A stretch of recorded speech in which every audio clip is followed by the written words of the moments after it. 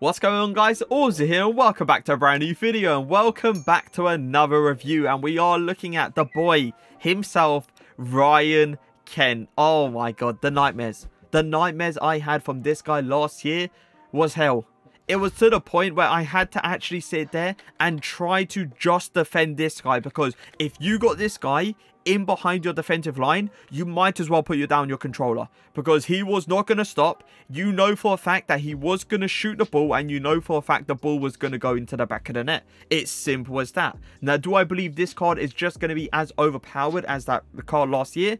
No chance. Alright, it's a 79 in form. There is some negatives to this card, like the shooting isn't great. The dribbling with the right chem style, aka the marksman chem style, looks absolutely incredible. And we all know Ryan Kent has got a lot of pace, so he's still got that to his locker. Now, when it comes down to comparing this card to his original silver card, we are looking at a +5 to pace, a +9 to shooting, a +10 to passing, a +7 to dribbling, a +7 to defending, and a +9 to physicals as well. EA definitely tried to bring back this card, let's just say that. Now, he is a 5'8" player, high medium work rates, 4-star skill moves, 5-star weak foot. Nothing has really changed, let's all be fair. The guy is just got the skill moves, the weak foot, the work rates, and the height, all perfect for that winger position. He cost me 74k, which is kind of expensive, but it's kind of understandable.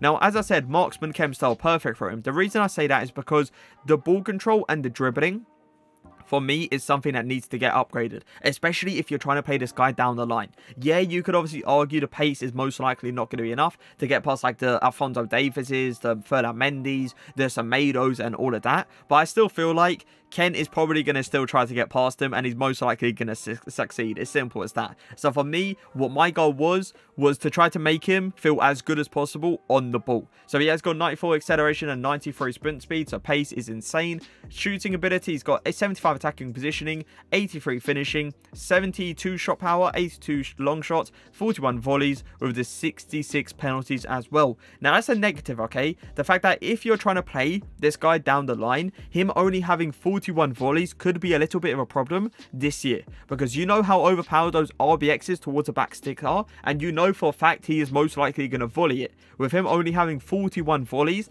that could obviously miss the whole target, or it could go straight at the keeper and it could end up getting saved. So that, for this year, could be a problem. Obviously, last year, that was not a problem. He hasn't got any shooting traits, which is obviously understandable. Passing ability doesn't look at, like, you know, the end of the world, but it doesn't look insane either.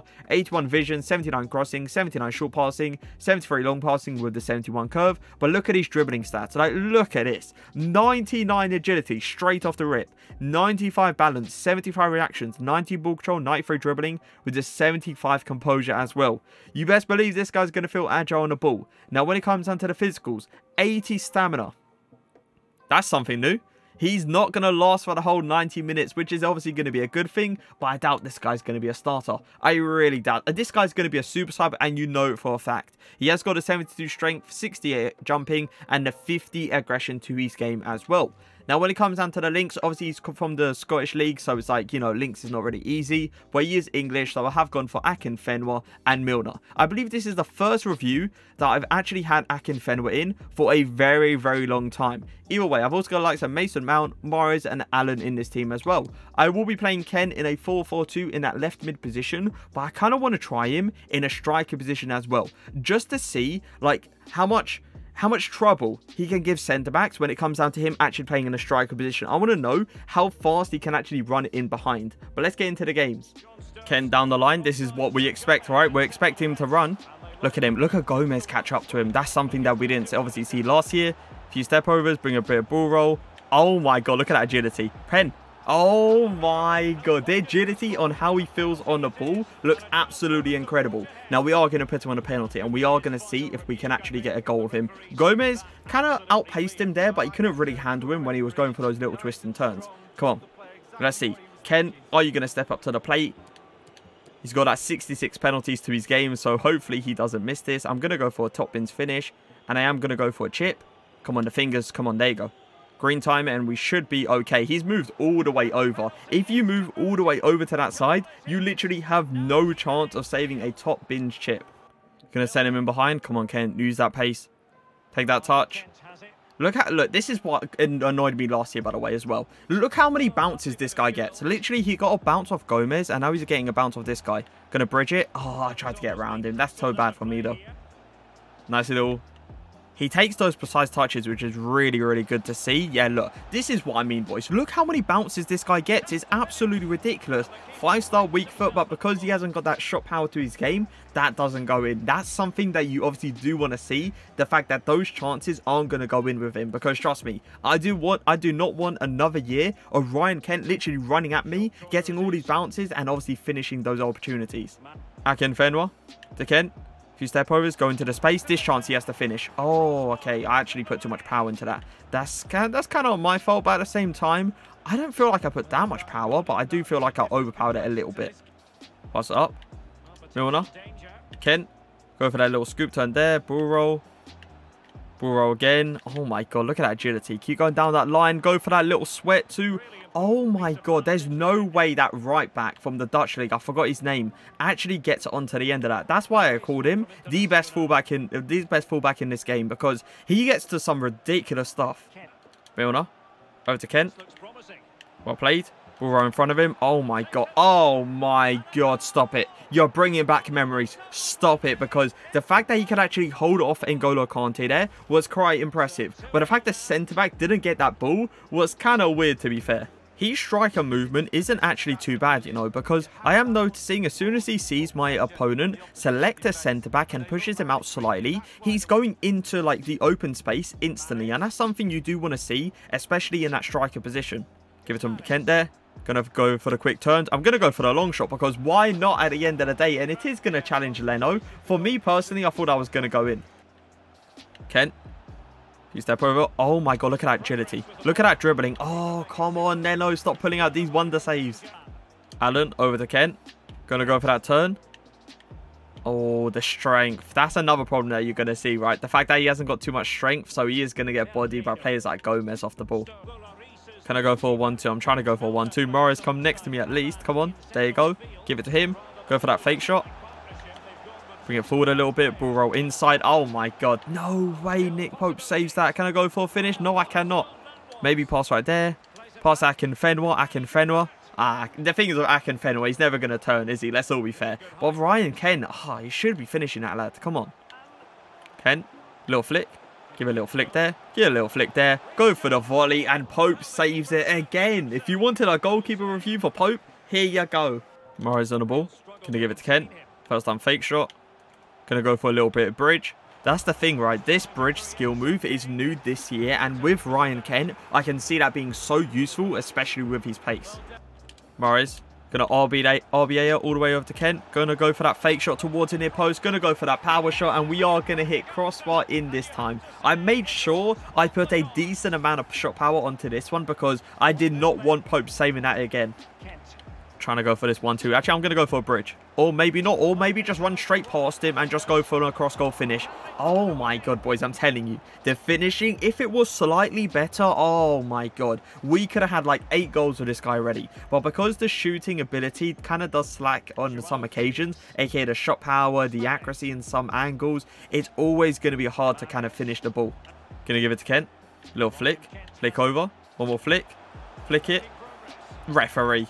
Referee, oh my god, I thought he didn't give that a pen there. Trust me, I had no idea what I was doing. Like, I'm going to say this straight up. I literally had no idea what I was doing. I was just going for flicks. I was kind of messing around a little bit. And then this guy just comes and takes me out. And obviously, Ken, you know, not having the greatest strength, he is going to go down to the floor quite easy. Let's see if we can actually go for the top bins again.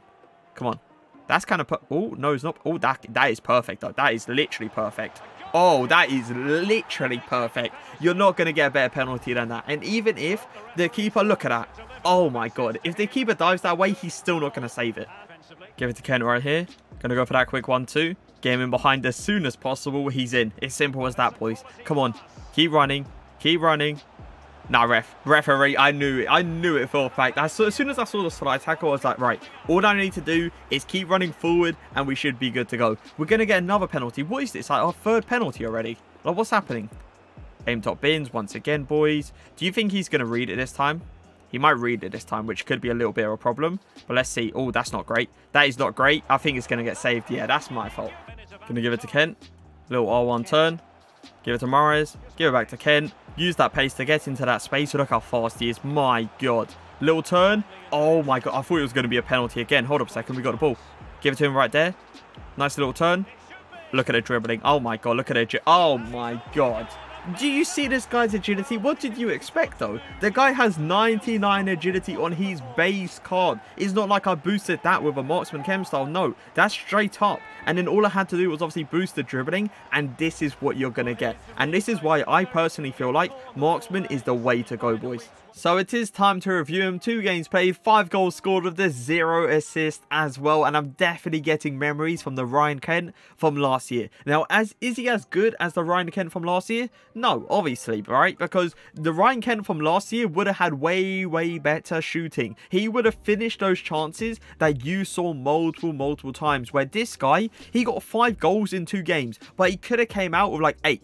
9 very easily. He's got the pace, boys. He's got the passing. I must admit, his passing for short passes was pretty impressive. The dribbling as well, he's got it. The stuff he hasn't got is obviously stuff like the stamina, the shooting, the strength, the aggression, all of those kind of stuff he has not got. But that's what you kind of expect, right? With Ryan Kent, you're going to get a player that's running down the line. You're going to get a player that's going to feel good on the ball. You're going to get a player that can shoot with either foot. You're going to get a player that has the 4-star skill moves as well. So you can turn players inside out. So do I believe he is worth the 70k he is currently going for? Yes. Do I believe he will 100% drop in price? Without a doubt. He'll probably drop to like 30k. 20-something K. So obviously hold off for now, get him when he's extremely cheap, or just get him in your player picks. It's simple as that. But do I believe this card can make like players go to the next level? So let's say from a gold 1 to an elite 3. I'm going to be honest, I kind of do. As a super sub, especially in like, let's say the 80th minute, where your opponent's defensive line or their midfield, let's say, is tired, you sub on Ryan Kent and let him do his magic. Let him do what he does best. Outpacing players, getting in behind, and obviously scoring those little opportunities that he needs to score. Now, when it comes down to the pace, I am going to give his pace, I would say like a 9.5 out of 10. I'm going to be real. It's not the fastest I have seen. Like, straight up, right? I've seen faster, but he's still an extremely fast player. Shooting ability, that's something that I was let down about, right? Where there were certain angles that, yeah, it did go into the back of the net, but there was other angles that I thought it was a guaranteed goal. Then the keeper would rather put out a wonder save, or he would just not hit it into the corner. So for shooting, I am going to give him, I would honestly say, like a 7.8 to a 7.7 out of 10. Something around there, because it was good, it just wasn't insane. Passing ability. This is what I said, right? The short passing was pretty impressive, where the ball pretty much went onto the player every single time with both feet, because he has got that 5-star weak foot. So for passing, I am going to give him, I would honestly say like a 7.8 out of 10 to a 7.9 out of 10. Dribbling ability. This is where I have to give him a high overall, because my god, did you see some of the dribbling this guy was doing? He was turning players inside out, literally. So for dribbling, I am going to give him, I would honestly say like a 9.1 out of 10. It was definitely up there. Physicals. Stamina obviously not being enough to last throughout the whole 90 minutes in that strike or even winger position is obviously going to be a problem. But are you going to play this guy as a starting 11 player? Most likely not. You can obviously do it if you've got the English links, but like the Scottish league, it's going to be a bit questionable to get links around this guy when you're going for obviously the league. But the English nationality is going to be very easy to. Now the strength and the aggression, the strength was alright. It wasn't like one of those ones where he would literally get pushed to a side and get hit onto the floor. No, right? He fought for it a little bit, but there was certain like occasions, I must say, that someone would go into him, try to use strength, Ryan Kent would fall onto the ground and get himself a penalty. And that was kind of questionable, because that's something I definitely do not want to see against me, but something I do want to see for me, if you know what I mean. So for physicals, I am going to give him, I would honestly say, like a, I'll probably say like a 7 out of 10. Not great. But an overall rating out of 10, I am going to give this card. Ooh, it's a tough one. It's definitely a tough one. I'll give it 2 ratings, because for a starting 11 player, I'll give him like a 7.7 out of 10. A 7.7 out of 10 for a starting 11 player. But if you're trying to use this guy as a super sub, which is most likely what you're going to try to use him as, I would honestly give this guy like an 8.3 to an 8.4 out of 10. If he had better shooting, boys, oh my god, it would be game over. We will be seeing the same Ryan Kent from last year. But for now, He's not as overpowered as last year, but he's still a very, very good player. But I hope you guys did enjoy the video. If you did, make sure to leave a like, make sure to leave a comment. But for now, peace.